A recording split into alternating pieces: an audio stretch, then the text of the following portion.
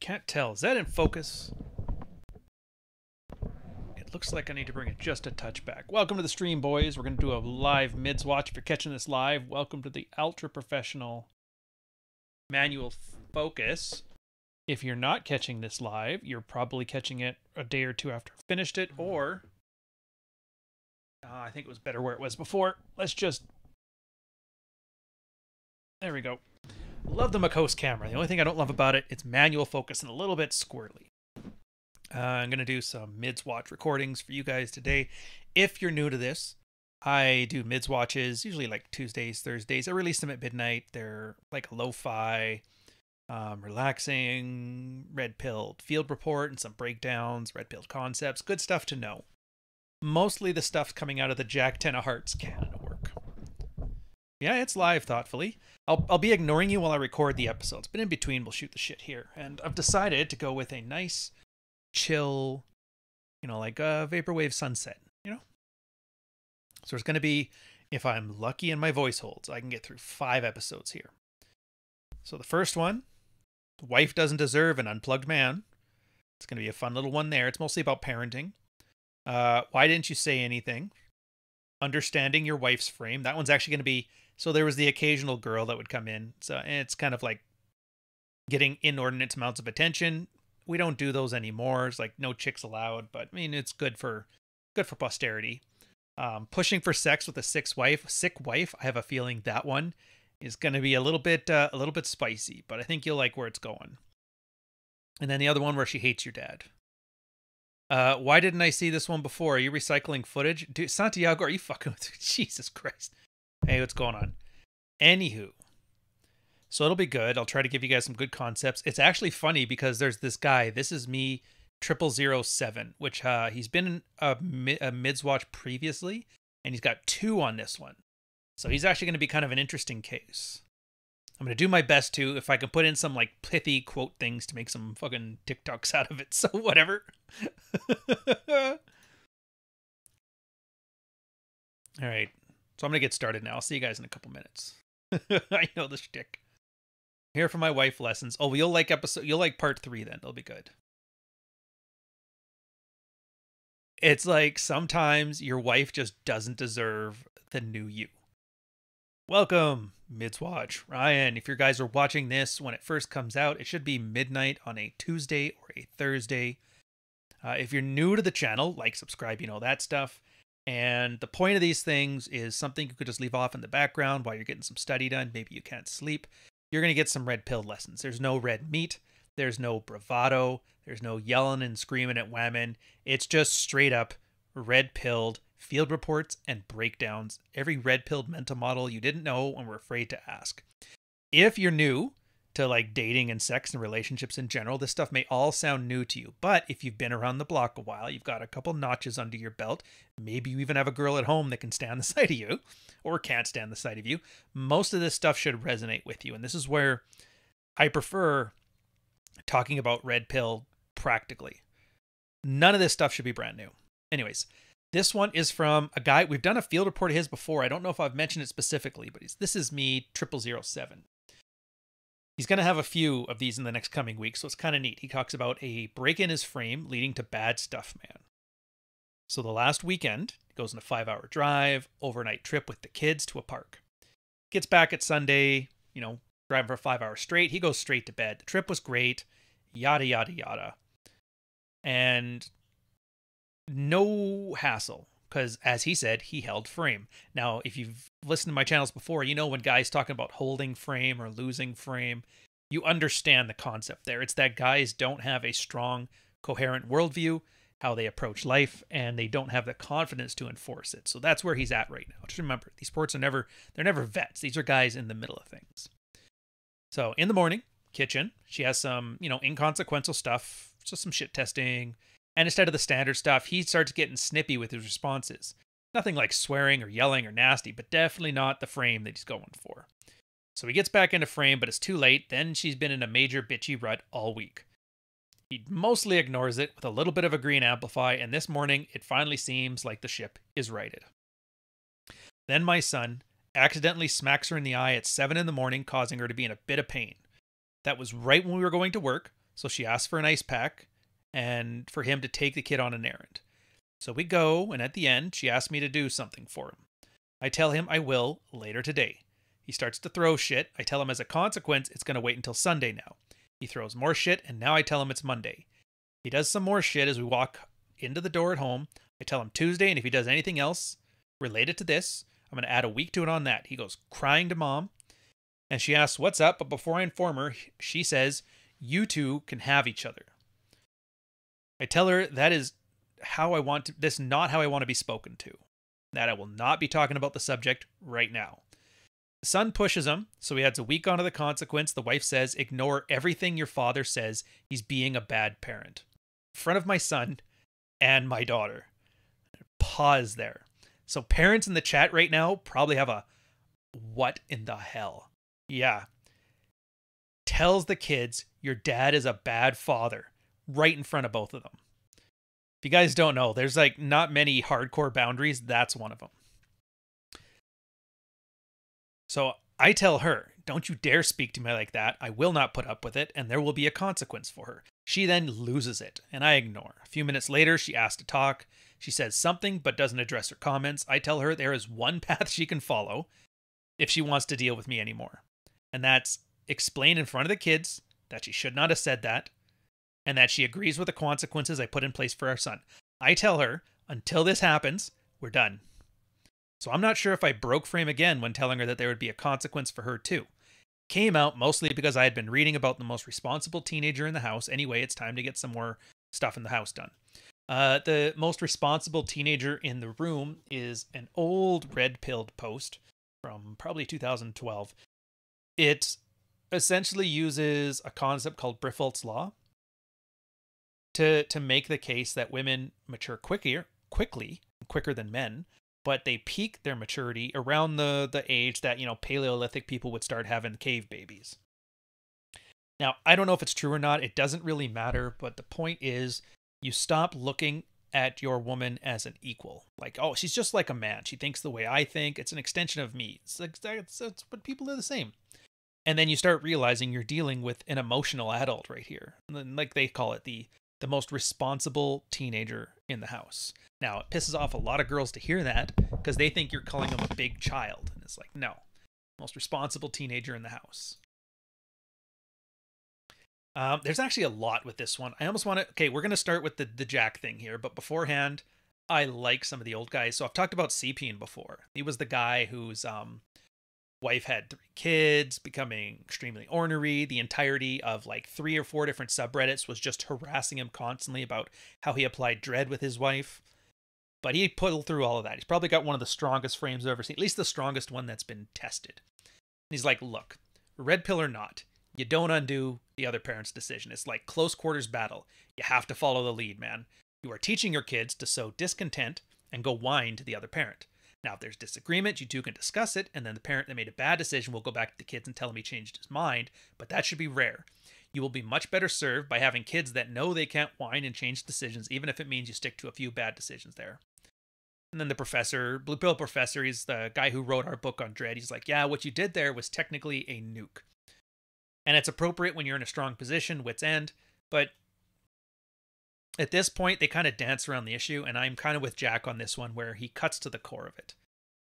And he's like, I'm really glad I read this stuff before my own comment to him. If you know what he's talking about, here, I'll pull it up.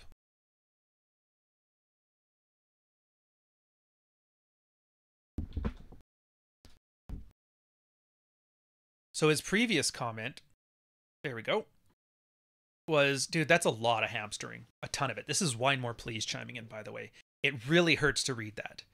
I wanted to apologize immediately, but, excuse number 1. The kids feel bad for me. Emotional manipulation. I want to be on a team, but on my terms only. Long-term impacts on my health physically and emotionally, but the children's would realize is very serious. This is stuff that's been edited out for a lot of it too. You realize it's missing from there, but he has a lot of extra comments to go on. Just realize he's basically defending, excusing, explaining, and rationalizing his work. So like, look, Mummer please looks at him. He's like, I'd start with this. Long-term impacts on the children start when you decide to call me a bad parent directly in front of them. You knew you were in the wrong. And you should have apologized right away, but decided to let your pride take precedence over being a responsible and cooperative couple. Whatever you want and however you feel. Deciding that you want to mitigate your responsibility while pushing all the blame is absurd to me. Take responsibility for your part and then we can have an adult conversation. He's like, I would absolutely not back down like everybody else is saying here. I would also say something about realizing that you have a spine if you wanted to throw in a low blow. Don't succumb to random emotional manipulation. Realize at the end of this, you'll end up in a better situation than her, irrespective of the situation. Hope that you got an emergency fund and a lawyer consult signed up because you don't want to get into a gunfight with empty words. And oh yeah, if she has to go to the kids for validating her adult decisions, she's doing something very, very, very wrong. Pandering to kids just seems lazy to me. So back to this one. And I should say too, for a lot of guys, when they want to start getting to these or else kind of arguments, the difference between an ultimatum and a boundary enforcement is if you have any reason to enforce it. In this case, he's just talking. There's nothing he can actually do to enforce these things with his wife. And I hate to say it, but for most guys, sometimes you need to be ready to initiate a divorce. Talk to a lawyer, explain your situation, talk about your ideal end state. He lets you know the things you can do, what it's going to cost. You got to find out if you can live with that or not. And if you can't, then you have a mitigating strategy to do what you need to do to get to a point where if you had to divorce, you will come out the other end just fine. Now, I'm not going to say what the actions are. It all depends what your goals are. It depends what the lawyer suggests, your jurisdiction. There's too many variables, so you have to do it on your own. And it's dressed in coveralls and it looks like work. But when you've done that, and I've talked before, sometimes it's just treat your wife like she was dead, Operation Scorched Earth, pare down your life to the point where you can manage your entire life and the people within it by yourself. That way, you gain that confidence. Through that work, you gain your frame. And through that frame, you gain the confidence to have these fights. And these big fights become boundary enforcements instead of ultimatums. And that's ultimately what Wine More Please is telling him to do here. Now, Jack Ten of Hearts, our resident prolific speaker, he's like, I'm glad I read that first before I put my comment in. I had like 1,000 words written about how your wife was looking for an oak and fogging, and how it looks like he got the wrong idea from the oldest teenager in the house, blah, blah, blah. Now, for what it's worth, I did see a lot of parallels in an older field report that had this same thing, and it seemed similar. But this woman doesn't deserve an oak. I thought Op's wife had been a bitch because of things like medical problems. I didn't realize she had an 800-pound hamster on top of that. She takes zero responsibility for calling you a bad parent in front of your own son. Her day got derailed by being poked in the eye, and she decided that meant she got to act all shitty about it and blame you for everything. Are there really hamsters big enough to think this way? If I feel any discomfort, I get to act shitty to my family. If my husband loses his cool in response, I get to act like that's why I was acting shitty and blame him. If he keeps his cool, then I get to act like he doesn't want to be part of the team and that's why I acted shitty. And even if he completely coddles me, I get to act like the initial discomfort was his fault anyway. I can't even, fuck. That's how bad this is. It's so bad that I can't even. He goes to quote him here, whatever you want and however you feel, deciding that you want to mitigate your responsibility while pushing all the blame is absurd to me. Take responsibility for your part and maybe we can have an adult conversation. He goes, yeah, at this point, all the fogging in the world is irrelevant anyway. You did deploy a nuke way too early, but backing down now is just going to encourage more AAA, grade A emotional manipulation that your wife is using to make you feel bad and take the blame for basically everything. Now, I didn't realize that his wife could be this unpleasant, and even worse, this emotionally manipulative. Worse yet, this is clearly doing enormous damage to how your kids are being raised. The son is told his father is a shitty parent. The daughter is being used to justify mom's shitty behavior. A divorce would literally be more charitable than their upbringing, than existing in this marriage at this state. So my thoughts on this one. They are absolutely right. And I think that especially single guys run into a problem where they think these strategies, these magical red-pilled mental models, these tips and tricks, is that there's a toolbox to solve every problem. And I don't make it any better by providing all the times when the tools actually do work. A little bit of cheerleading, you never show the losses, you only show the wins. But in some cases, these tools allow you to make yourself into be a better man, to build yourself with more abundance, to have better options, to be stronger with your boundaries, to shed your nice guy behaviors. But at the end of it, it doesn't necessarily mean you get your wife back. In fact, it doesn't even necessarily mean you're going to want to get your wife back. There is some cases where chicks are, for lack of a better word, a stunned cunt, an emotional cripple, a mental midget, whatever terms of service violating euphemism from the 80s you want to throw in here, you can throw it in here. In this case, that's the wife. Now, as far as solutions go, everybody's right. Nuking it is strong, a hard boundary. The problem with Op here is that he doesn't have a follow through. He can say there will be consequences, but what are they? He hasn't prepared for a divorce. He hasn't prepared for the child rearing.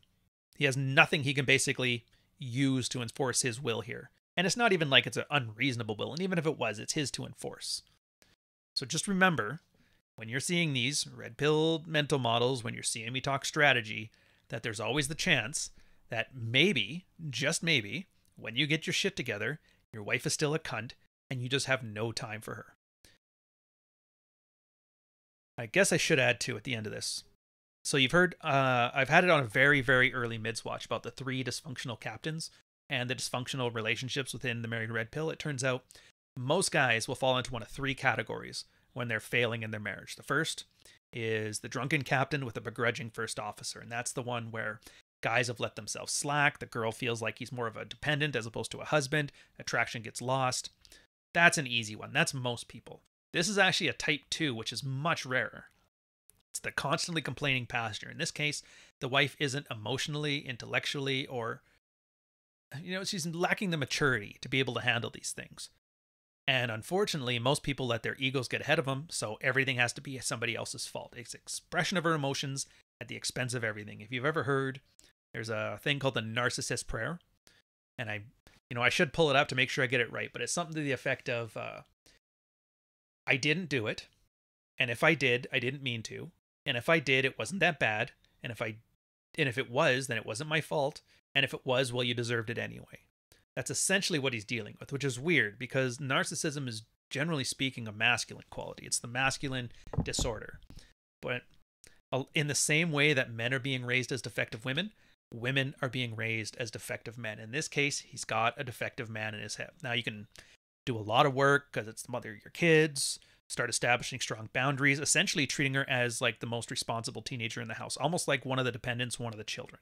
And that might work. I've seen other marriages where that goes well because the girl likes to be, with her thumb held or the thumb held down on her, like a controlling thing.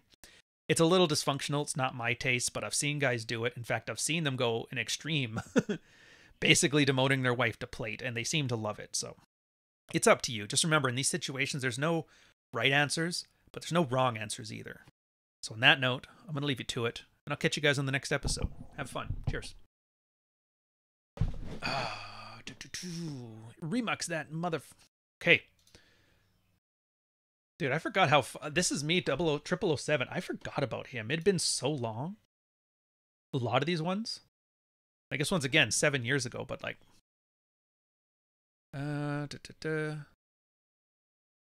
serve me to-do list. It's funny. I wish it was more applicable to the single guys, because I've seen a lot of single guys do that. They'll do this shit, but they've been dating a girl for like a month. And then all of a sudden they start using a green amplify and fogging and all, and you're like, what the fuck are you doing? It's like it's a plate. Plate doesn't get this shit. A lot of guys keep forgetting too that, you're the prize, treat yourself as valuable, and they're like, all right, sounds good. And then they use these chip and tricks to emotionally manipulate their wife into being a normal human being. And it's like, it's not how it works, man. It's not how it works. Anyways, how you guys doing in the chat? I almost forgot. Oh, dude. I'm going to try something here. Apparently, I can insert the ads myself. I don't know. I see. Suddenly fell down some stairs. Do you just withdraw attention or provide guidance? Well, that's the thing. There's actually... Fuck, I should talk about the post. There is a red pill post that I'll probably do a video on at some point in the future. It's that how do you lead with a first officer that doesn't want to be led. It's probably good and applicable here, but at this point you can't. Honestly, this is why I talk about things like Operation Scorched Earth. If she's not on your team and she's like actively being insolent like this, do you guys remember my power talk? Put it on a spectrum. There's like for you and against you, higher status and lower status. In this case, the wife sees herself as lower status and not on his team. That's why insolence is the response back. At that point, the natural thing that you're going to do if you just let your emotions fly is to act higher status and against her. And then it becomes a whole negative thing and it just ends off. Just to be honest, it's kind of like cut ties. Build your life as if she wasn't there, and do your best to make sure she's not. If she gets lucky, and if by me lucky I mean she has an ounce of sense, she starts to show some investment, starts to act right, makes mistakes, and then you can guide. But until then, like, you can't expect it. You shouldn't expect it, because as soon as you have that expectation, this whole thing becomes a covert contract and it doesn't work for anybody. Oh, this guy. Or no, this one's the chick. Oh, yeah. Okay. Next one, I'm doing the chick. A not so typical situation. All right, let's do it. Wait a minute. Wait a minute. I think this one's the whammon. What's up, guys? MidsWatch, Ryan. You're catching this one. It's probably about midnight if you're catching it when it first comes out. Otherwise, at whatever time of day. Hope you're enjoying whatever work or study or goofing around or toilet time you're on right now. This is a rare one. If you don't know, these are mostly from the married red-pilled subreddit. A lot of married guys. It's not the Reddit you know of now. It was back when Reddit used to be fun and useful and very good.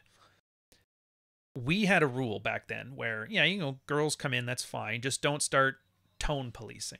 We eventually had to, like, do the full ban because it's like it just doesn't work. They just can't help but become women as soon as you start talking about some real shit that makes girls feel bad. But this would have been an early one by Aaliyah Catherine.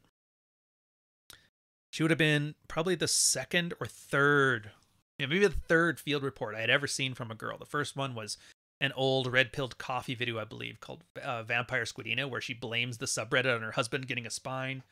Another one was somebody you may recognize from Twitter, Deads and Sushi. But yeah, this one. So I'll just get started. So I know this sub is frequented by men primarily, and I have posted in the Red Pill Women. Fortunately, very few of them can relate to my situation exactly, although I have received some helpful advice.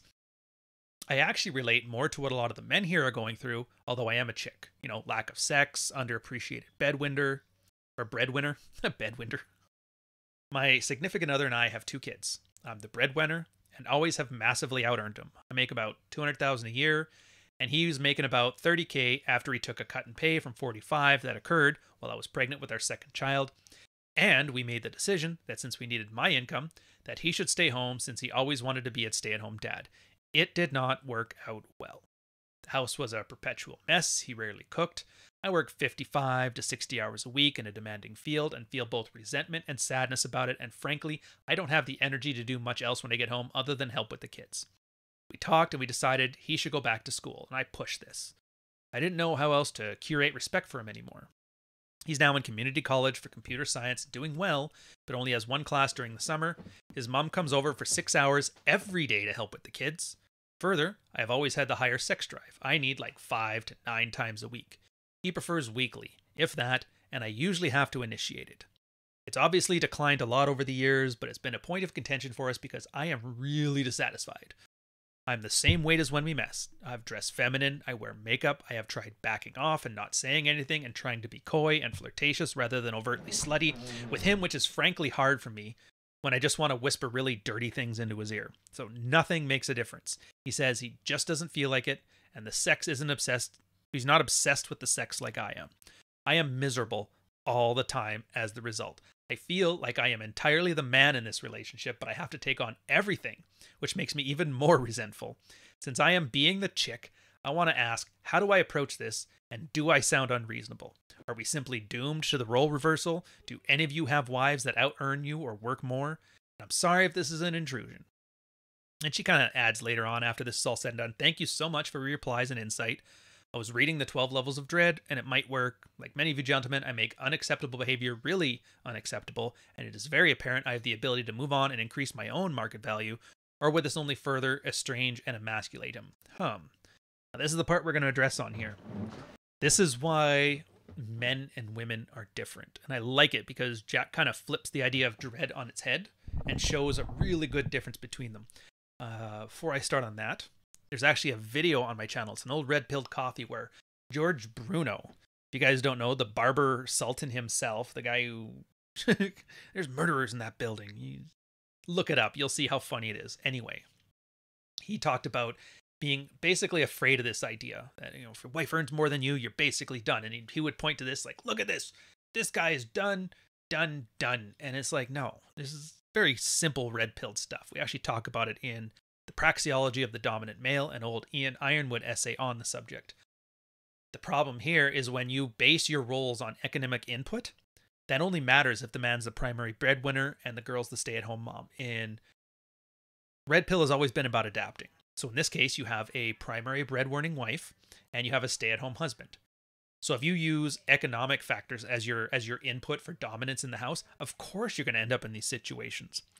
The thing is, though, you have to remove that as the factor. When she walks in the door, the only factor that matters is wife. The husband, I mean, most people will just look at this and go, oh, he's just soy, never be a stay-at-home dad, never do this.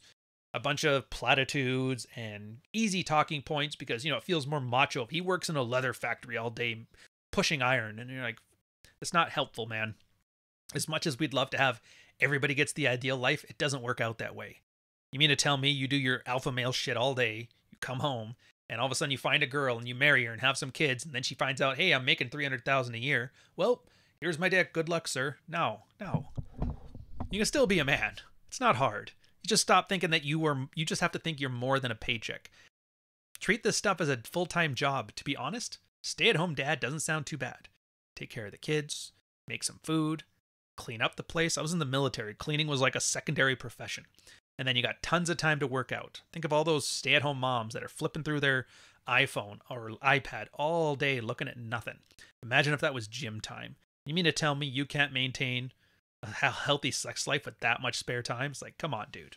But enough about my rants about it. Let's get into the meat of this. So Jack chimes in again. Who doesn't like Jack Tenahart stuff? So he's like, go figure. I was just starting to think about red-pilled women theory on the same week we're banned from their sub. Oh well, that loss. Side note, yeah, we got into a bunch of fights with the chicks because, well, there's two reasons. One, the chicks there took the attitude of, well, just because I defer to my husband doesn't mean I'm going to defer to you guys because you're red-pilled. And the other one with these guys is like, just because you decided not to nag your husband doesn't mean you get to nag us. And it just goes downhill from there. Red-pilled men and red-pilled women do not mix. It's like oil and vinegar, cats and dogs. Strategies are completely different. The ideas are completely different.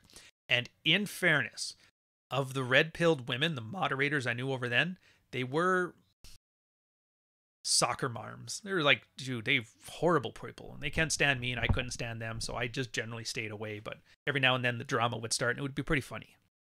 Anyways, their loss. So in any event, I am beginning to conclude that the female version of dread is basically an overt ultimatum. Think about it. We know women communicate covertly, so we advise against overt dread, hence the 12 levels of dread, and not just saying fuck me or fuck you.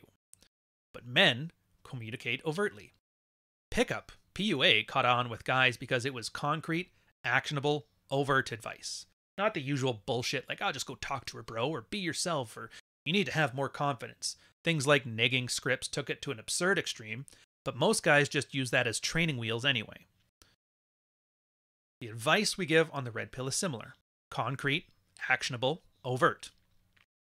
Concrete, actionable, overt.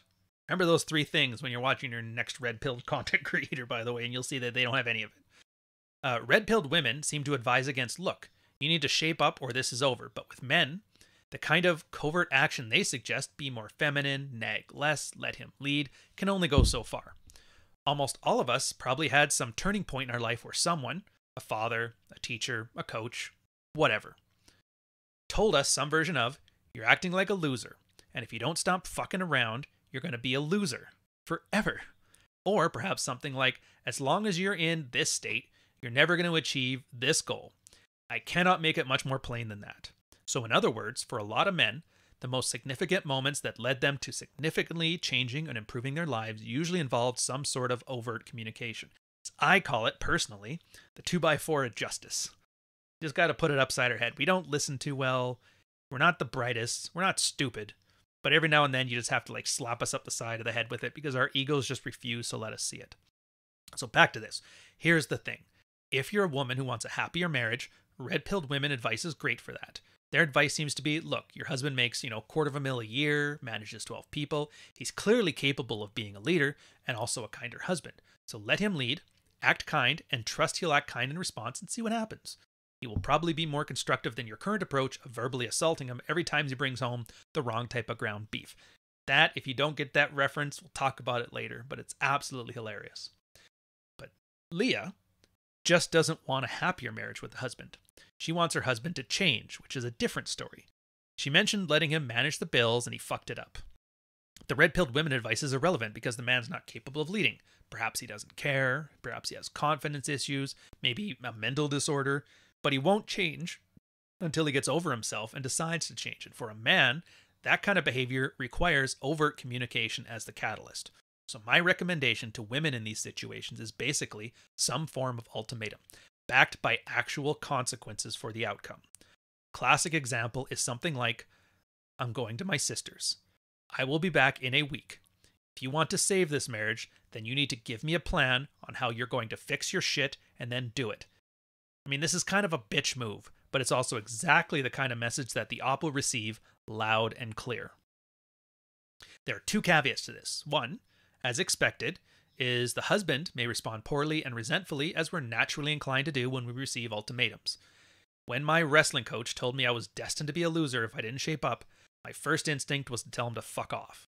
And then I went home and I thought about what he said for hours and days to the point that I'm still remembering that exact conversation even today.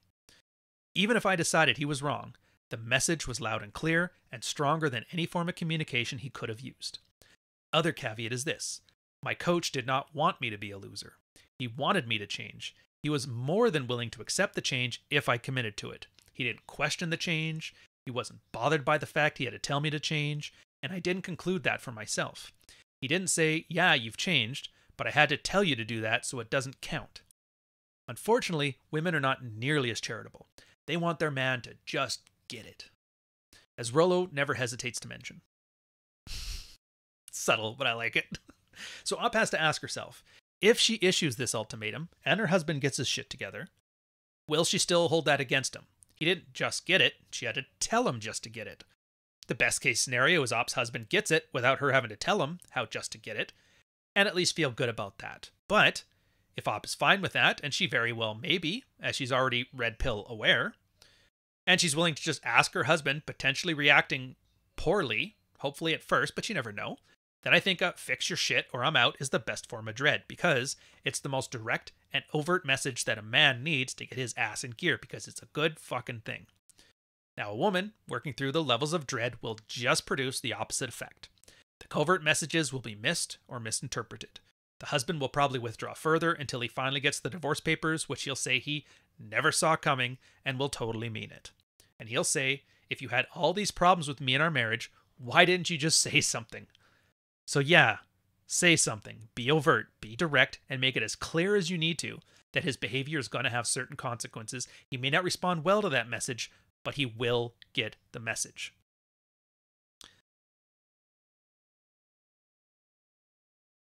So the one thing on there that I want to add to this is my own little thing. I like how he put it.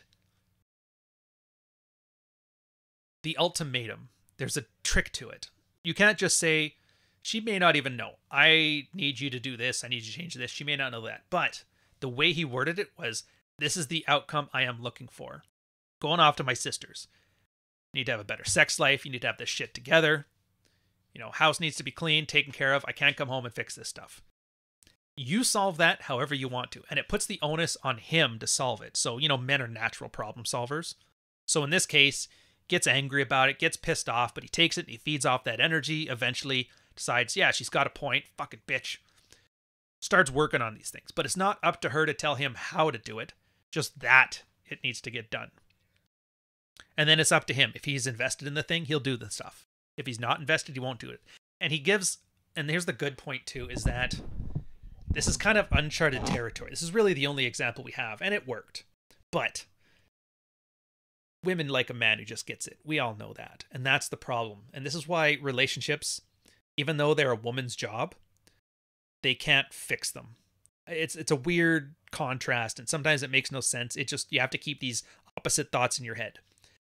If she fixes it, she does this ultimatum, 9 times out of 10, the girl will then resent the guy for having to do it. Is this actually him changing, or is this him just trying to please me? And that neuroticism that girls have will fuck it up 100%. This is another reason why the red-pilled women, the red-pilled wives, the purple-pill debate chicks, they never seem to get anywhere. They just spin around in circles. And, you know, there's certain feminine content creators who are doing their own version of like a red-pilled woman. One of them, a girl named Ali, Femme Sapien. You might recognize her. We've done some podcasts before. I wish them luck, but I also know it's an uphill climb.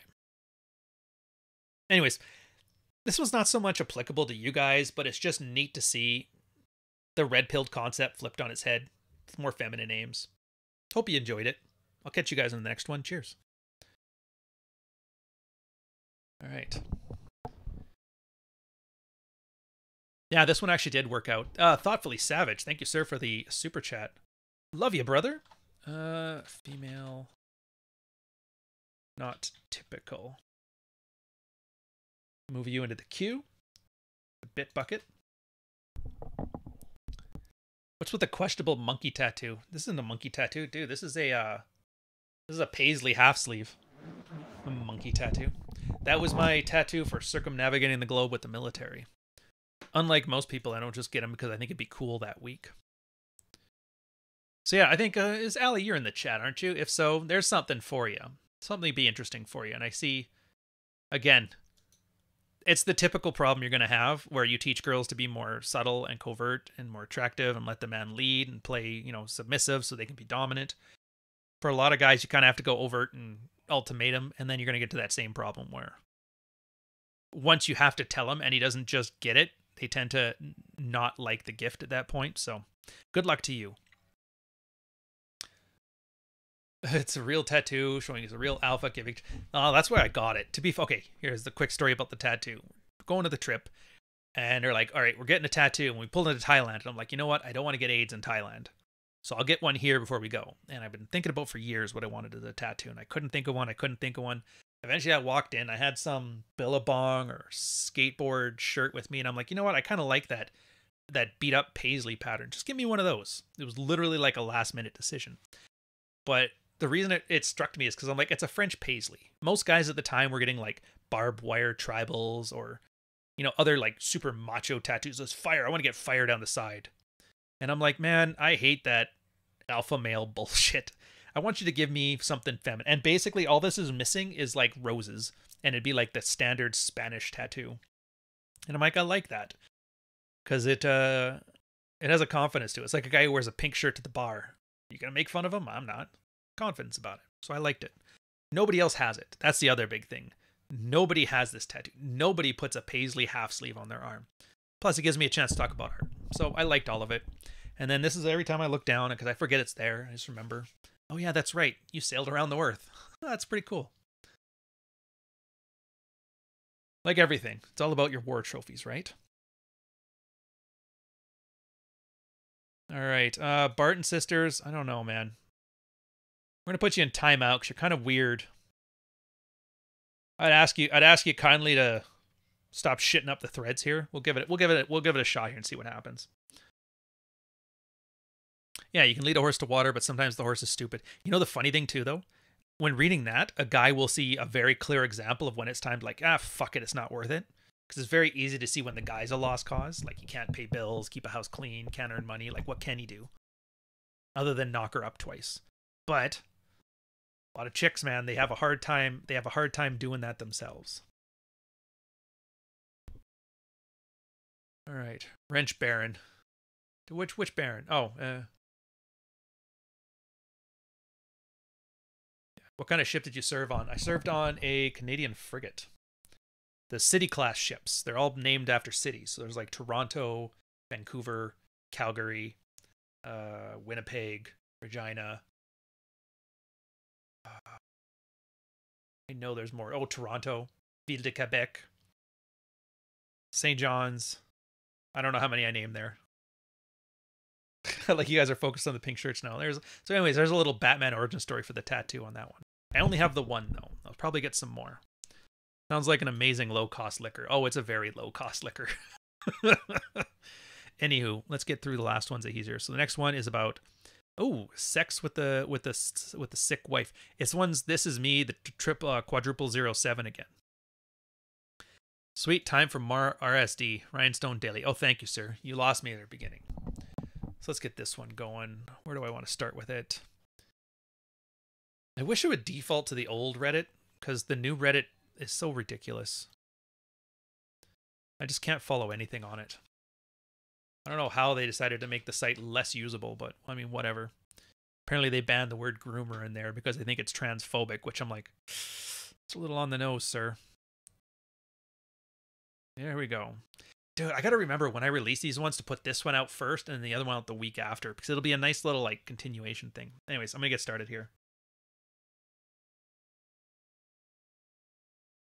Part 1 of the 2-part series about the 800-pound monster, the most responsible teenager in the room, the absolute... I can't say that word, but you know where I'm going with this one. Welcome, MidsWatches. Ryan, this one is neat because this guy's had multiple field reports that have made it to the MidsWatches. This is, I think, the second one. I never really mentioned the first one because it's kind of off topic, but this is part of a 2-part series. If you watch this live, I already did the second part where his wife basically berated his fatherhood in front of the kids. And this is the previous one to that. So if you're watching this after the fact, I'm making an effort to release this one next and make it a 2-part series. So you'll see this part first and then the second part with that part. So it's interesting. Anyways, typical guy. This is me, 0007. Career beta, married an 800-pound hamster. 2 Fridays ago, my wife was OTR but scheduled a date night to reward her for a couple nights of sex. When the date night came, I planned to watch a TV show with her I know she liked and play some darts in the basement, an activity we used to enjoy before we had kids. She comes down at the right time, and when I get her settled to watch the TV, she leans in and starts to complain. I already know who wins. She hadn't even seen the show. She just read about the ending. So I agree and amplify, redirect the complaints. They keep coming. She's like, if I have to watch something, I'd rather it be something else. But she doesn't name anything else. To which I reply, that's cool. I'm not trying to force you to watch something. We can try again another night. And I proceeded to leave the house and run some errands. She, of course, loses her mind and initiates a 3-week-long effort to be mad at him. I never step into her frame. I ignore it when I can, agree and amplify and amuse mastery everything I can. About 4 days into it, I decide I'm going to make an attempt to end things, but it doesn't work. Finally, 7 days into this, I decide I'm going to try non-stop to end it. And I start teasing, touching, acting like absolutely nothing is wrong, etc. After doing this Friday, I can see Saturday I'm beginning to crack her. Finally, Sunday comes around, major shit tests thrown my way, and I fog and negatively assert for 2 hours straight. I never once step out of my frame, and she is now lovey-dovey and thinks sexy times are imminent when my kids, who have been complaining of a sore throat and 104 fevers, get sores in their throats, and she gets the same thing but no fever. I'm up till 2 a.m. dealing with the puking kids and alternating Advil with Tylenol. I continue to make sexual advances since she wasn't acting very sick, including a hard push last night, but was denied. I acted like it was no big deal and rolled over and went to sleep. Tomorrow she's going to begin her ovulation phase. If she's really sick, I feel like I'd be being a dick, not an alpha, to continue to push. Or sex. Do you agree? Do you not agree? Do I withdraw my availability due to being denied? Or do I give this a pass and act like nothing happened due to the illness? I'm inclined to give it a pass. However, I still feel so messed up from being plugged in my whole life that I can't tell the difference between being reasonable versus beta versus alpha versus being a dick. I've lost 19 pounds in 5 weeks, but I'm still overweight, and part of me wonders if her sore throat, which may be real, is just a headache since she's not yet physically excited by me. Other than the above and this huge fucking hamster, I feel great that I stayed in my reality and didn't enter hers, which essentially has been 10 days of Harpy Shrew madness. Thank you guys. This guy's report is fucking horrible. Horrible. Multiple reasons. 1, he is absolutely in his wife's frame.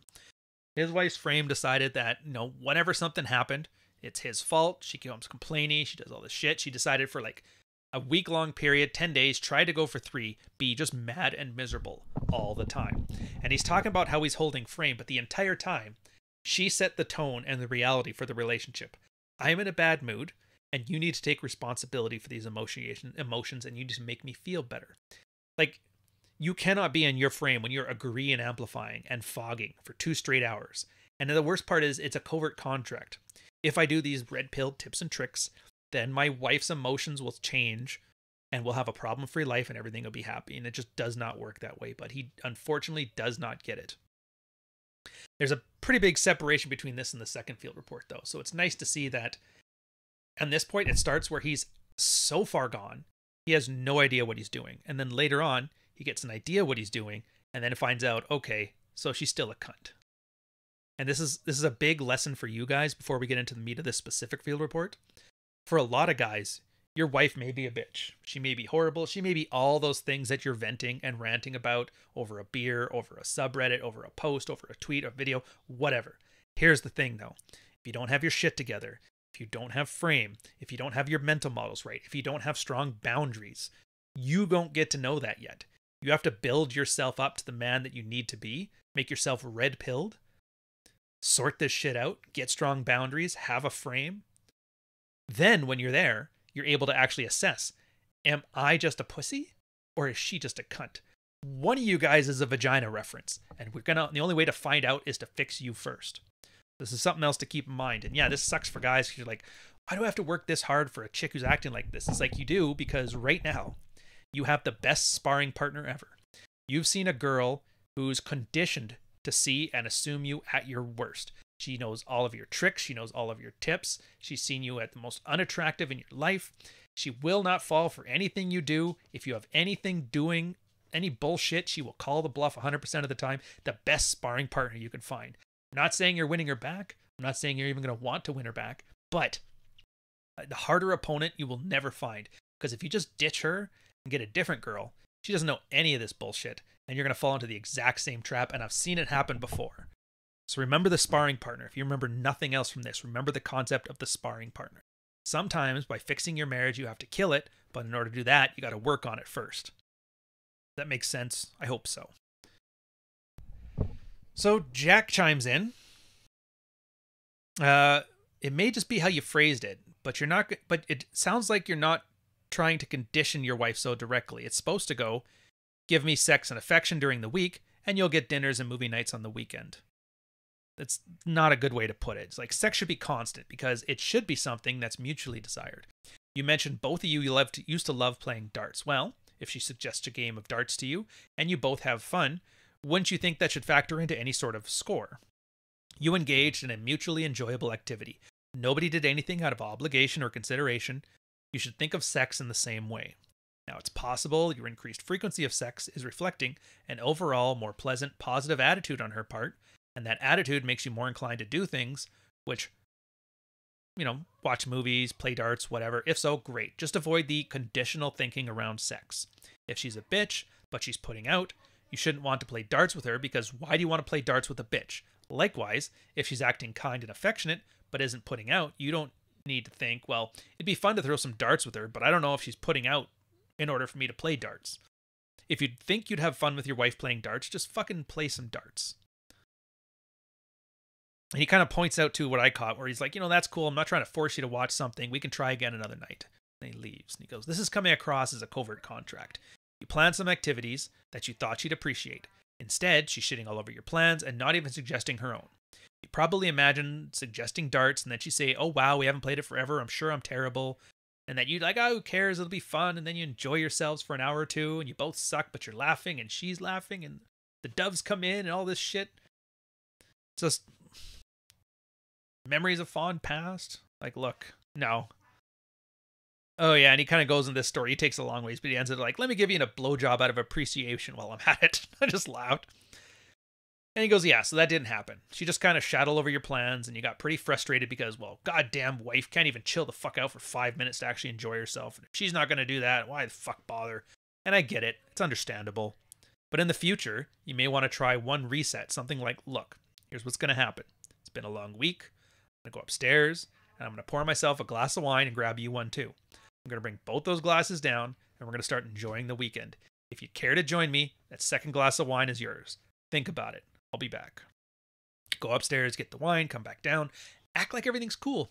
that all you really care about are the kids in bed, and you're looking forward to relaxing for a few hours with or without her. Talk to her about the wine or any other random shit. I think you'll find she'll still close off at first, but eventually she'll chill the fuck out and drop the attitude. If she's still got the attitude, then she's clearly concluded she's determined to act like a miserable bitch tonight, and you'd be better off choosing to get out of your house and not deal with her negativity. But, one reset. Look, my wife does this often, especially on Fridays. It's like she can't just disconnect from the week, and she's still hamstering about her job or our kids or some other bullshit. And she sees me kicking back, and she's resentful that I'm able to do it so easily. And when this happens, I give her exactly one, chance to tell that hamster to take the night off and enjoy your Friday. Usually it works. And even if it doesn't, it avoids a situation like this, where she's taken a week-long effort to shit all over him. That's not her taking the night off. Instead, that's her spinning her wheels in her 800-pound hamster of glory, thinking that you're a dick who ditched her because she had the audacity to suggest watching another TV show. Was she being an annoyingly negative bitch? Yes. Withdrawing your affection? Right move. But it's better if you can do it in a way that maintains your frame. You just want to spend an enjoyable evening with your wife, without your wife, and you have no fucking idea why she's resistant to that. But that's not your problem. You want to make it very clear with your actions, emphasis mine, with your actions, that she's acting resistant to enjoying a good time, and that's why you're choosing to spend your time alone rather than with her. When you abruptly launch yourself out of the house because she's being an unappreciative bitch or complaining about your movies and darts, that's not being clear. In general, you're grasping red pill fairly well, but then you have these moments of abrupt behavior that leads to completely unnecessary confrontation. So then you have to go and do things like this. And he's talking about the 4 hours of agree and amplify and that crap. He goes, I think you feel justified in feeling frustrated or annoyed with your wife's unpleasant behavior, but it seems you let it shake your frame, shake your stoicism, and lead you to confronting the 800-pound hamster head on. Literally, almost every one of your field reports is basically, my wife's a bitch, so I reacted abruptly in this fashion because I was tired of her shit, and then she became an even bigger bitch. But I held it together, and then we fucked after a week. It's like, dude, see the pattern here? When you get annoyed at her hamster, you don't need to confront it. You don't need to say the equivalent of, that goddamn spinning is pissing me off and I'm not going to put up with that shit. As you've now observed repeatedly, that just encourages it to double down, and now you have to wait a whole goddamn week for it to settle itself out. Now that's far superior to submitting to the hamster, but it just doesn't need to be this hard. Like when confronted with a generally negative attitude from your wife, you pretty much want to communicate, look, all that spinning seems like a lot of work for no reason. You might enjoy yourself a little more if you just calm the fuck down, just saying. And of course, now that I've picked, 10,000 characters as a response, I'm going to go ahead and answer your actual question. It's always been very verbose like this. So his question was like, do I withdraw my availability? Is it because of the sickness? What do I do? He's like, all right, if your inclination is that she's not actually sick, in the medical sense of the term, you could be right. It's possible she's not actually sick. She's just feeling sick, as it's psychosomatic. A lot of girls do this as like a buffer to keep from having sex with their husbands. The I have a headache thing. So hang around with your kids when they're snotting all over the place or whining about sore throats, and you'll start to feel a sore throat, or just assume you're coated in germs that are literally invading all your body. So I suppose my conclusion is, I think you're right that she wasn't actually sick, but she probably did feel gross and diseased in general, along with good reason. You can see why she ruled out sexy times. And then his second part with, I've lost a bunch of weight, maybe she just doesn't find me attractive yet. He's like, here's where I think this is going to make a difference. She turns you down. You say, okay, cool, no problem. You feel pretty gross yourself, and you're going to go take a shower. You undress, go to the bathroom. If you're looking fit and thin, she may suggest that she follows you. If not, then enjoy your shower. She's in bed, she's reading, and that gross disease crap feeds into the background. And then she sees you walk out of the shower, you towel yourself off, you change, maybe a few tingles, quickly overcome whatever diseased feeling she has. You get back in bed, you notice she's still being frisky despite turning down sex. It looks like you're getting laid tonight after all.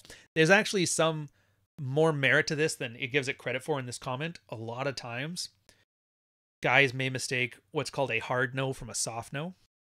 And a hard no is just no. Like, no means no kind of no.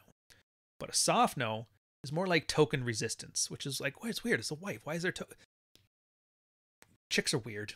Sometimes they like turning it down just so you try a little harder. It makes them feel wanted. I don't know. I think it's like the feminine equivalent of like of the stereotypical Chad who just grabs his wife's head and throws it into his lap and expects her to figure it out from there, to be honest with you. Because it's just as off-putting on the other side of things. It's the best analogy I can give you. I don't even know.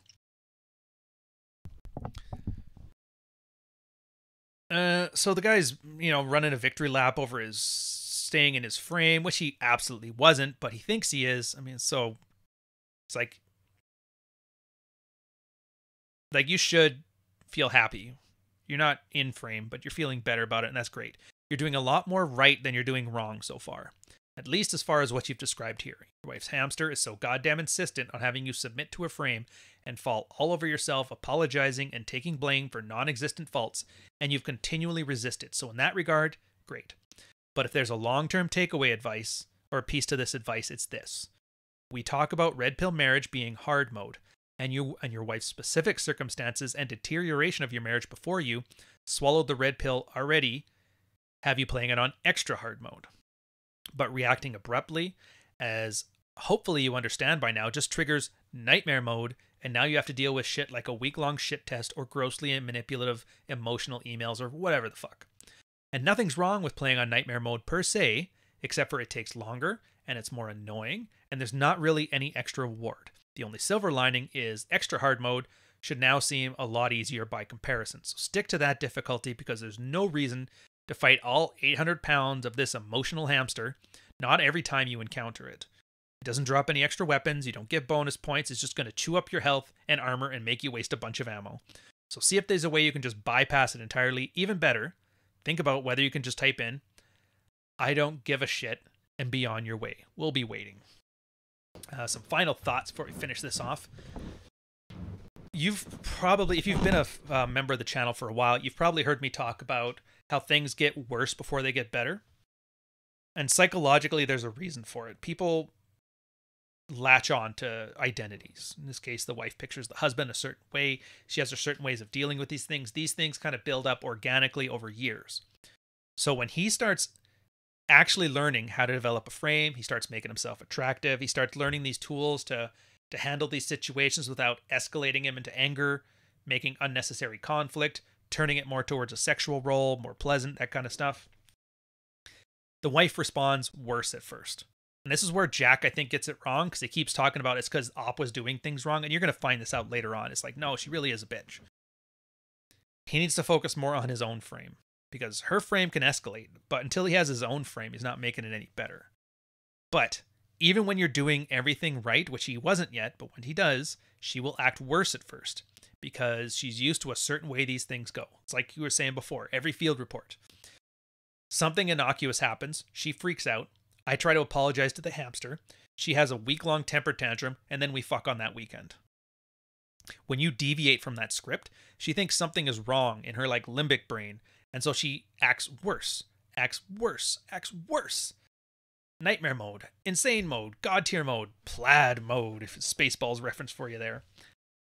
And as a guy, you're thinking, well, dude, this isn't working. This is making things worse. But in the end, you realize no, things have to get worse before they get better, because she is outside of her comfort zone right now. And the way that people react to being outside their comfort zone is to double down on the things that they used to do before.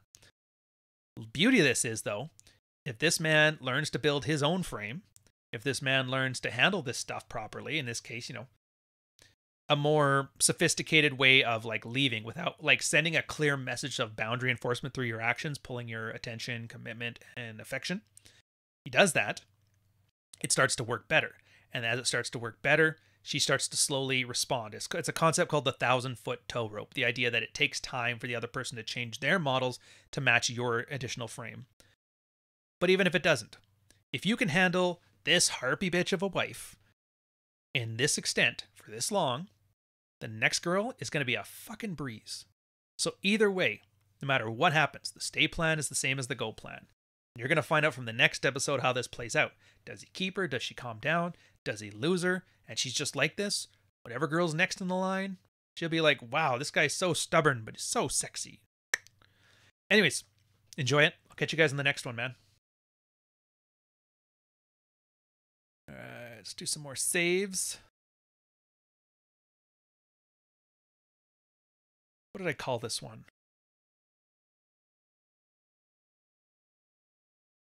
Oh, right, sick wife.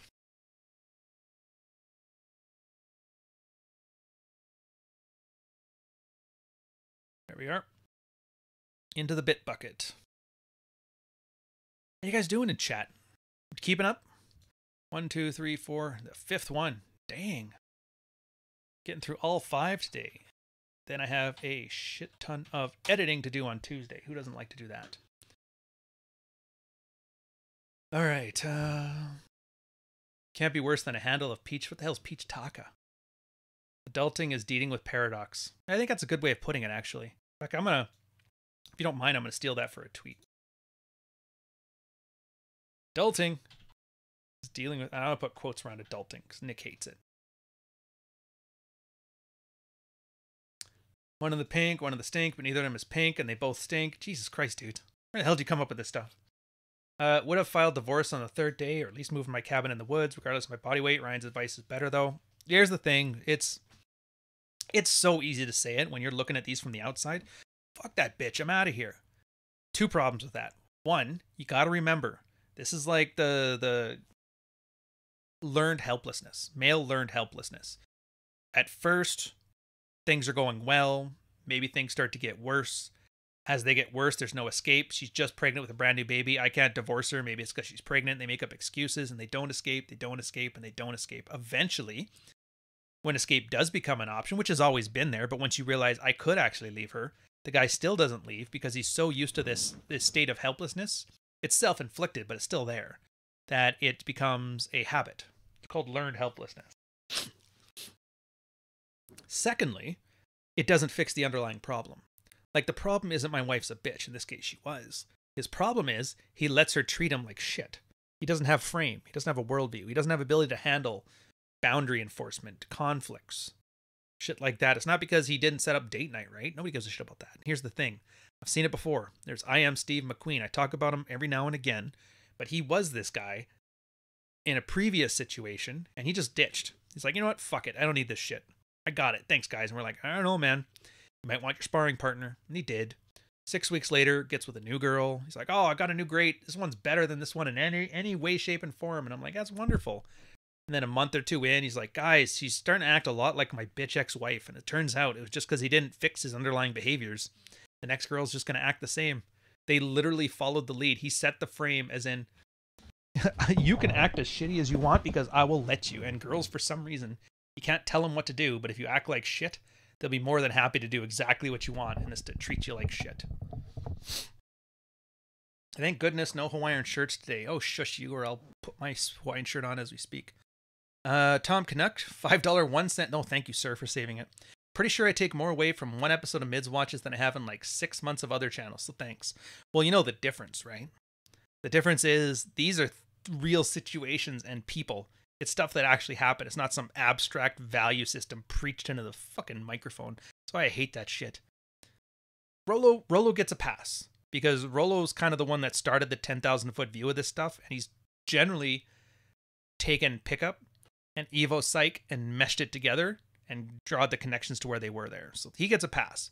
But everybody else is just saying that and like, oh, let's mentally masturbate over Rollo's work and call it my own, and I can't stand that shit. That's why I'm so ornery and jaded and cynical on fucking Twitter.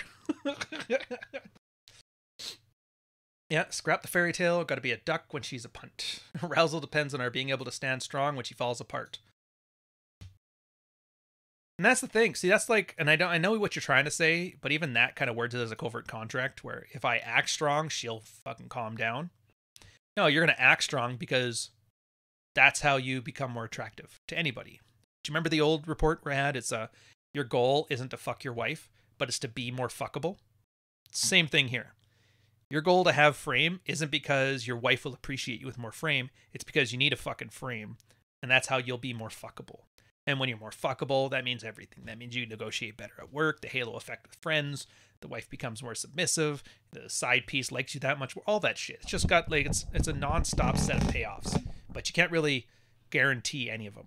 But it's just, it pushes you in the right direction. It sounds similar to the JoJo effect, like the anime. When you go too far, too fast from your comfort zone, the recoil is harder. Yeah, it's pretty similar. Anyways, just give me 1 second here. I'll be right back. I'll start the last episode with you guys. Do I have... Oh, good, I do got it. All right. Let's hit it up. Last episode, then we'll chuck a little shit at each other and then call it a day. So when a chick has daddy issues, it's supposed to be for her dad, not your dad. Welcome, MidsWatch, Ryan. Hope you guys are catching this one. I don't know when it's coming out. When it's coming out, enjoy yourself. This one's simple. Guy just has a question. She's disrespecting and dislikes my dad.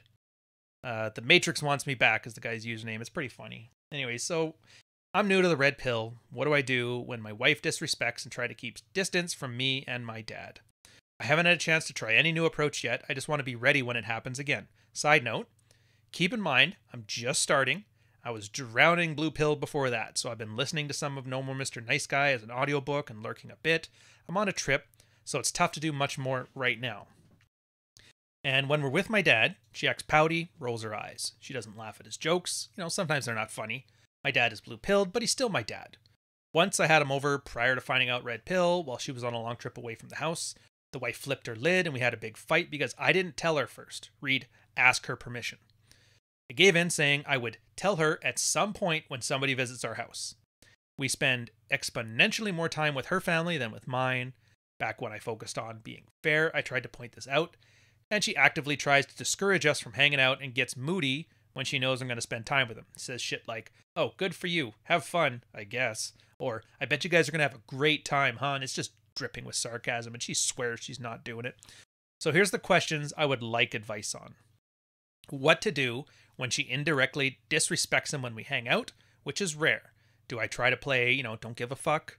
And concerning with people visiting the house, do I man up? Hey, this is my house. I pay the bills. Even though I said XYZ before, I'll have whoever I want over when I want, which feels like a double standard.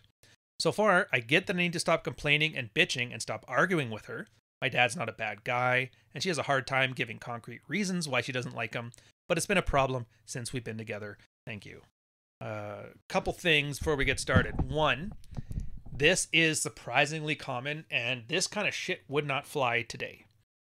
Guys coming in hat in hand. Hey guys, one guy actually bragged about, I purchased When I Say No, I Feel Guilty 5 minutes ago.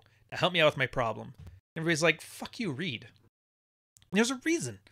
This is all an issue. This is an issue of frame and boundaries. It's a very simple one. In fact, most of these issues you're noticing are frame and boundaries.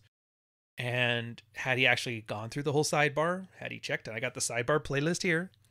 When I say no, I feel guilty. Learn some assertiveness. No more Mr. Nice Guy. Shed your nice guy behaviors. Get rid of that beta crap. Married Man Sex Life Primer. Learn the difference between alpha and beta behaviors and how they apply. Practical Female Psychology. Learn how these things are going and where he is in her roadmap to, what do they call that? The betahood, something or other. Anyways, it's basically the 5 steps of a cycle of relationships. And he's in the one where nothing you can do is right, which is nearing the end. But he comes in hat in hand. Hey guys, what do I do? How do I do this?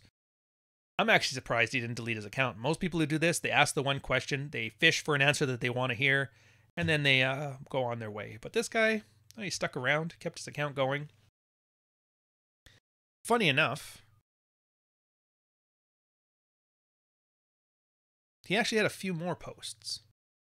And it was mostly about doubt and uncertainty. But again, until you finish the sidebar, it's always going to be like that. So, following up, Jack 10 of Hearts. Somebody golded his thing here, so it must have been excellent. So the high school head cheerleader decides to date a cute boy in an honors English class. Sure, he's a little nerdy compared to Chad Thundercock, the jock she's used to dating, but all of her friends still think, yeah, he's cute and he's smart and he's funny and he has a lot of friends. He fits in easily with their social circle and she's happy. One day she swings by his house to hang out, except he has some friends over because while English is the only advanced class our head cheerleader is taking, boyfriend is also in honors calculus, honors physics, and his own social circle reflects that. These friends wear weird clothes, their bodies are weird, thin, lumpy. They speak in grating nasally tones. Some of them are impossibly quiet and a conversation is just hours of enduring long, awkward silences, others can't shut the fuck up. And they'll use opening and small talk to start complaining about shit like Joss Whedon. These friends are nerds. Our head cheerleader's boyfriend knows there's no way his social circle can mix with hers, and he's fine with that. He knows they'll annoy the shit out of his girlfriend, but he'll just keep those worlds separate. Easy enough, right? Well, apparently not, because the mere idea of her boyfriend associating with these guys bothers our head cheerleader. To her boyfriend, it makes no sense to him. He hangs out with her friends 90% of the time. When he hangs out with those nerd friends, he does it alone, at no inconvenience to her, so what's the problem? Our head cheerleader can't give him a good answer, until eventually she's frustrated enough to say, look, I just don't want to have a boyfriend who hangs out with losers like these fucking guys. And there it is. She thinks they're losers. She doesn't associate with losers, but she's associating with somebody who associates with losers. That association by proximity is unbearable to her.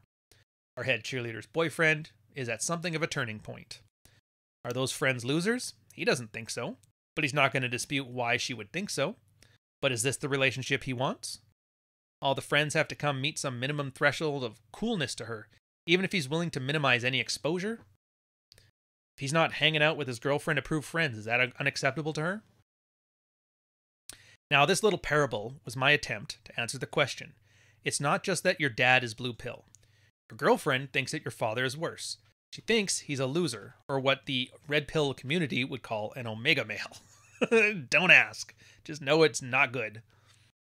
She thinks you're associating with him reflects poorly on you, and ultimately poorly on her. And even worse, her offspring has 1/4 of that guy's genetics. She's going to do everything she can to make sure that he doesn't infect your child with his loserness by socializing with him. So that's my theory. And if you think it has any merit, then my answer is this. What do? Do I just try to play like I don't give a fuck? He's like, pretty much yes.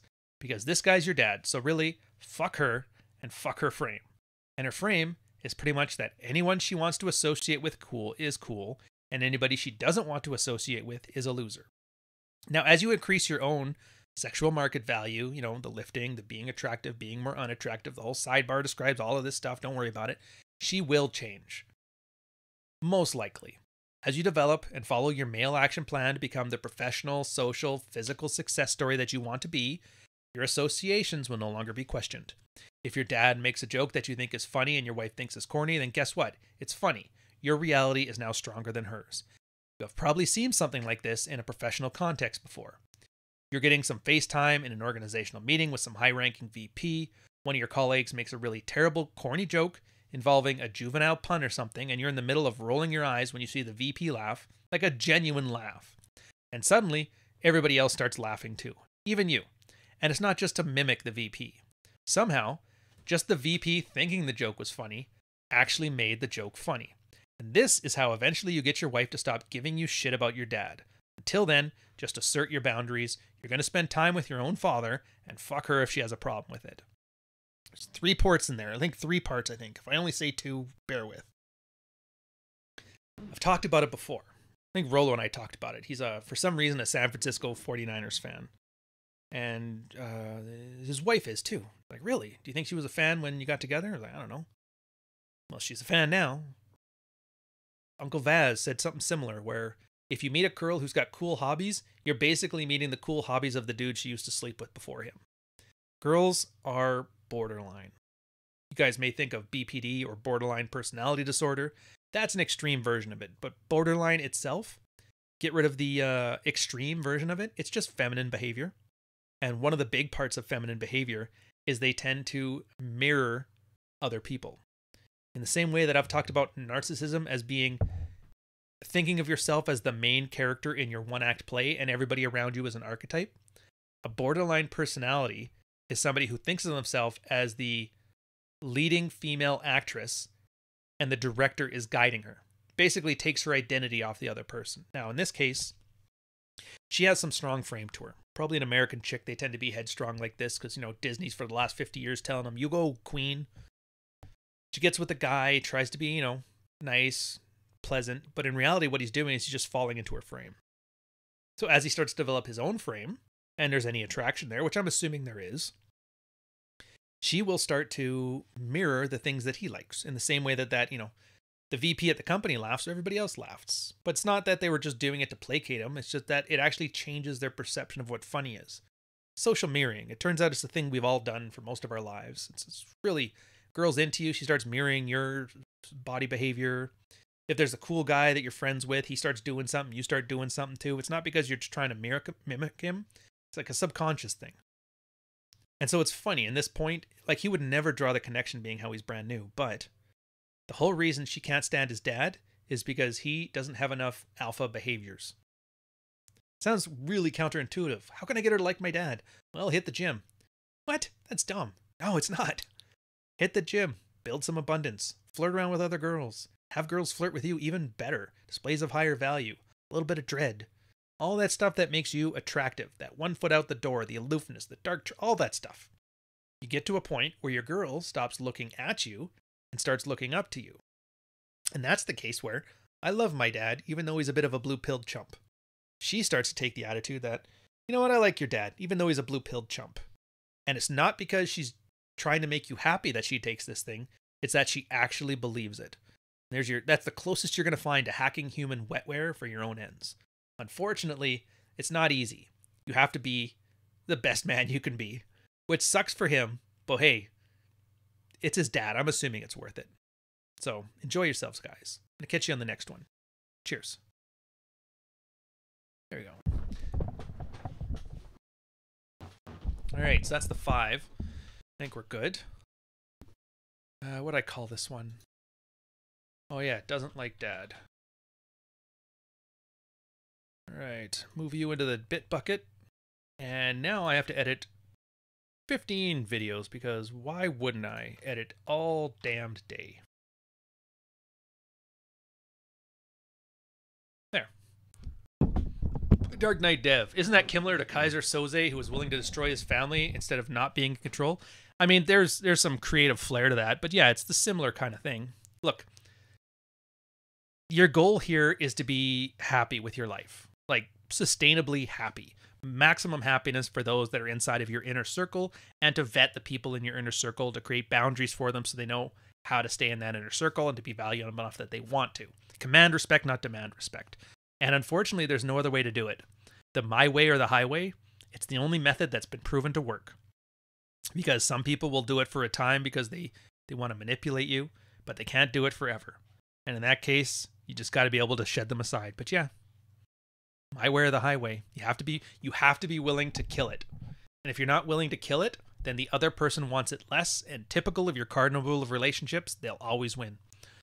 Next is Arigato. Oh, €5 super chat. No, I will not talk about the cuck article, sir.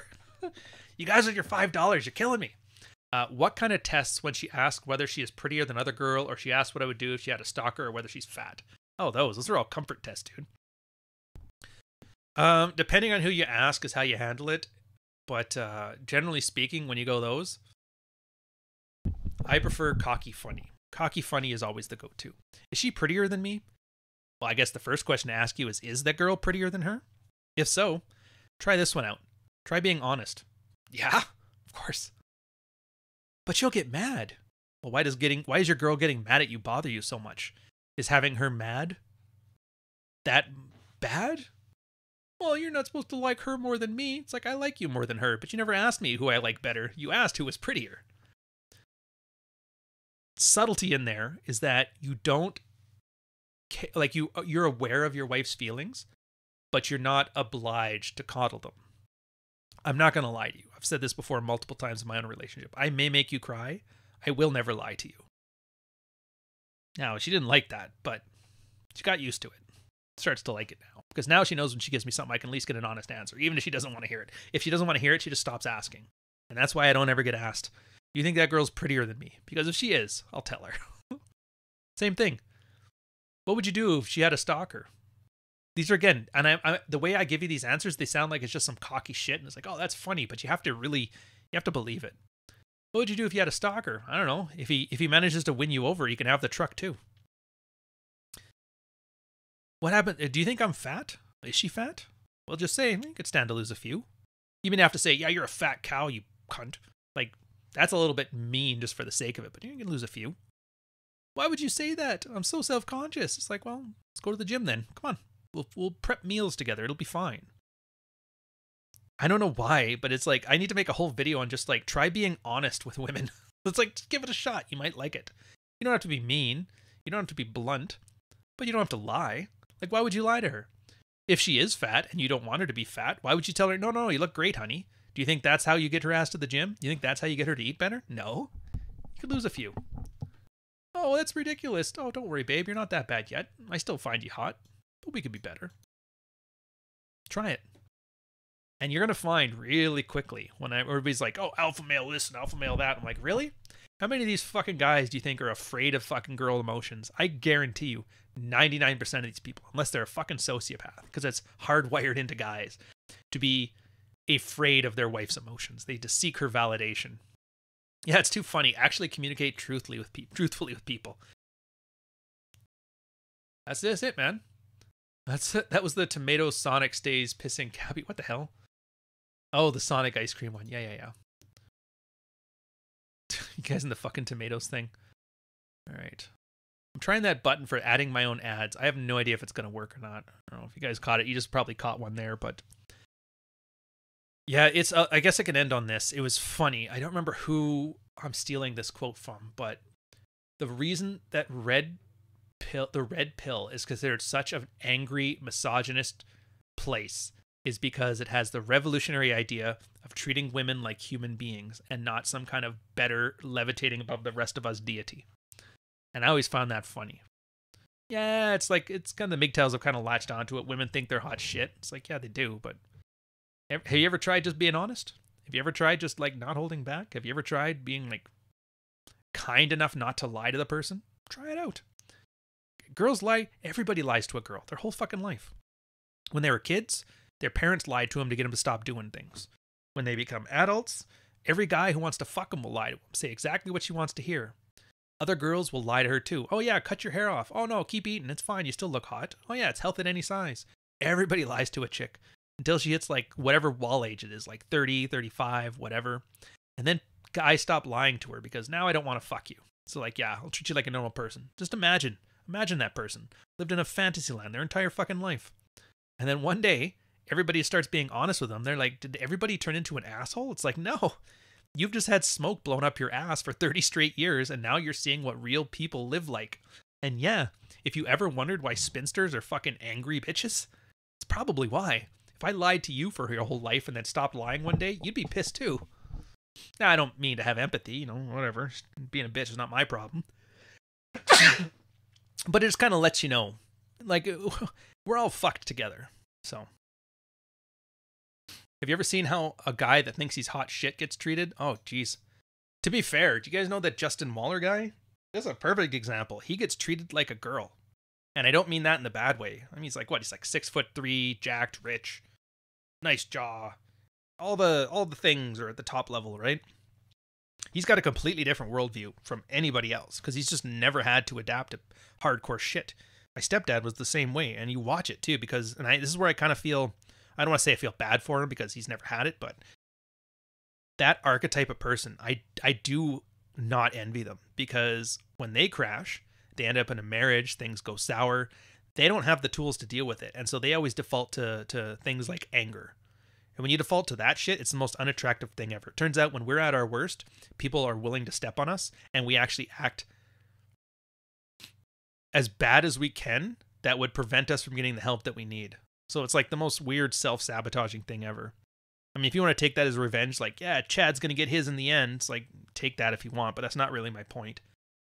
The point is, every one of us guys are going to end up in the same spot, whether we are Chad, or whether we're Beta Billy, or whether we're the average guy, or what. It's all the same stuff, because people are all generally the same. Anyways, I think we've already done this one off. How long are we on for now? Is this like Rollo Tomasi level rants? Jesus, hour and a half. Yeah, I think that's enough for today. No way, I'd love to be just born with it. You'd think so. I'll tell you right now, I would hate that. I would hate that. Late bloomer, I think, was awesome because you get to see both sides. It's like, you know who the best people are? Here's a good example. Here's a metaphor that help you explain it. Have you ever met those trust fund babies? Dad was rich. His dad was rich. They were rich. They've never been poor. They don't know how money works. They don't care how money works. Have you ever watched those guys? Are they fun to deal with? If they became the Prime Minister of Canada, would they be driving the country in a good direction or a bad direction? Are they, generally speaking, nice, good people, or are they kind of out of tune? Yeah, they may be pleasant to talk to, but they're not good. On the other hand, have you ever met those guys that started off poor, bad family outcome? They make something of themselves. You ever talk to those people? Those people generally are great. And the best part is they know what failure looks like. They tend to be more empathic to those that are poor but trying. They tend to be better able to cross those divides. And I think that's great. That's great. I think more people should. I think it's one of the best lessons that a parent could give their kid. And I don't know how to do it, but raise them poor. Raise them poor. Don't tell them they have money until they turn 18. But do what you do. Anyways, hopefully that helps you understand the concept a bit better. If this was Rolo, you'd just be now starting the first MidsWatch. Ouch. My pops offered himself, and I've been homeless before. I am that guy. I'd still rather be born with it. That's too bad. Like, I'm surprised. The way you're saying you'd rather be born with it, you're acting as if, like, none of the things you've learned from those hard times are of any use to you now, and that you don't think they're valuable, or you think that you would still get them if you were raised with a silver spoon. And I'm here to tell you flat out, you wouldn't be. You absolutely wouldn't be. I don't know. I can give you 100,000 examples of it. Rolo long wins are the best. They're great for monetization and shit. I'll give them that. But having said that, these aren't made for monetization. Their thumbnails are just fucking trash. The titles are trash. It's just raw recordings and shooting the shit with each other, right? Anyways, I'm gonna let you guys go. Thank you. Throw a like if you like the thing. Thank you for the super chats. If I missed any, actually I should probably go check before I let you guys go. Make sure I didn't miss any. No, we caught them all. Thoughtfully Savage, Tom Canuck, Dark Knight Dev, or still.